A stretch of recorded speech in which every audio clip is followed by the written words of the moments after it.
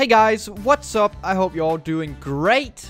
Welcome back to another Skript tutorial. Today we'll make a sidebar or a scoreboard or whatever you want to call it, as the one you can see on the right of my screen. I'm actually on my server right now, and I just want to say thank you guys so much for all the support of my new server. I opened this server as a 2,000 subscriber special. If you haven't watched that video, make sure to click the eye in the corner. I highly appreciate it. Anyway, let's get into the tutorial. I do also want to point out that in order for this to work, you have to download the Skript add-on called SKRayFall.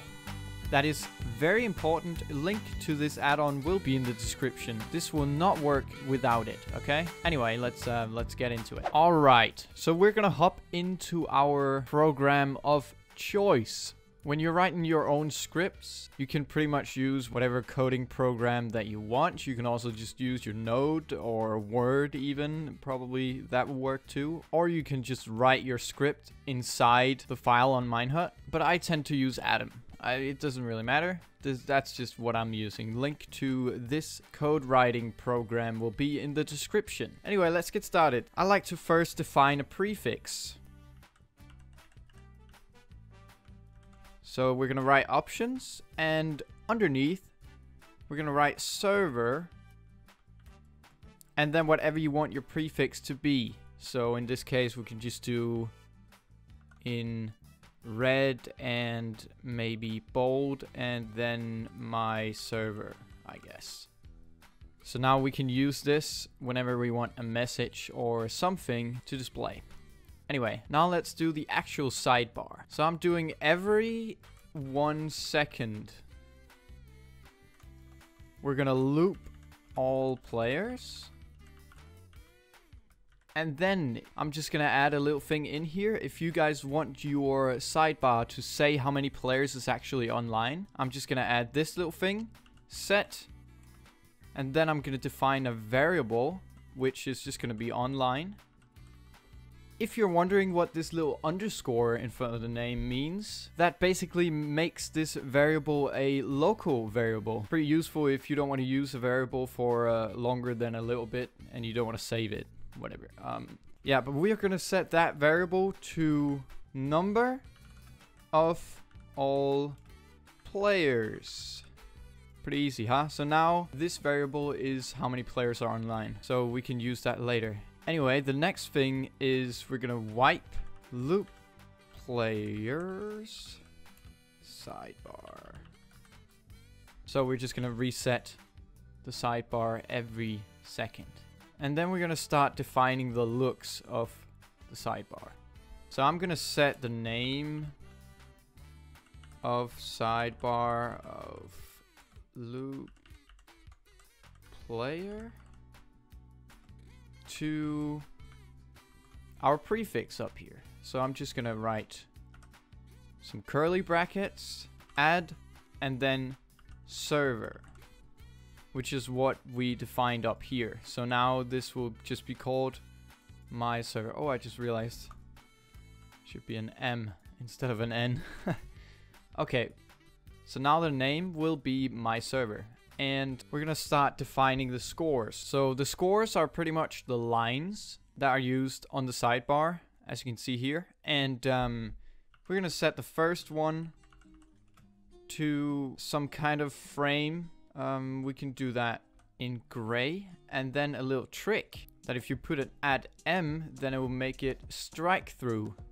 So if we put a lot of lines like this, then it'll pretty much be, I mean, it'll kind of look like a connected line because it will make it strike through, whatever. And we're just gonna set it in sidebar of loop player to 6.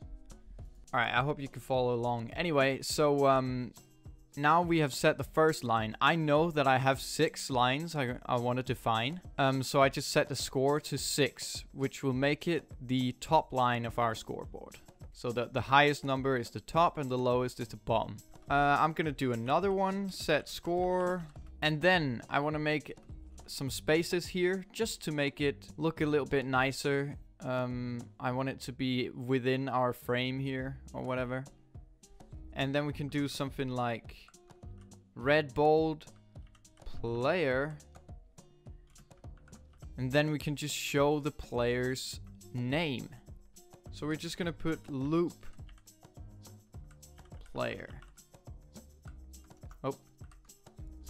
And this will just define the play. It would just be the player's name right here. That's a cool thing you can do. And don't forget in sidebar of loop player at the end. Whoop. And then to 5, of course. So it's going to be underneath the other line. We're going to define another one.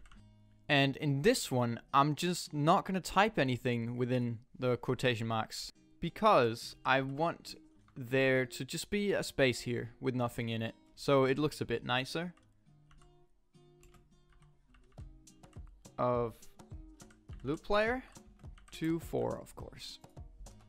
So that the next thing I'm going to write is going to be a bit separated from the player's name here. And we're going to make another one. A few spaces again, because I just want it to look that way. The way you want to go about this is pretty much just to experiment with it. Write whatever you think looks cool, then put it into your script and see it in game, and then change it. There's really no better way to do it. You gotta try it over and over and see what you think looks best. Now I'm gonna use the online players, and I'm just gonna write online players so we know what we're talking about. And then I'm going to use our variable from up here. I'm actually going to copy it and paste it down here within 2 percentage tags. And inside bar of loop player 2, 3. We're going to set another score. And this one is going to be the closing frame of these, so I'm just going to copy the same thing. And here's where we'll have a little problem, because the way that the basic mechanics of a scoreboard works is that it thinks that all of these here, all of what we put within our quotation marks, are actually players that have a score of something. So that means that I can't have 2 of the same thing, because there doesn't exist 2 of the same players with the same player name.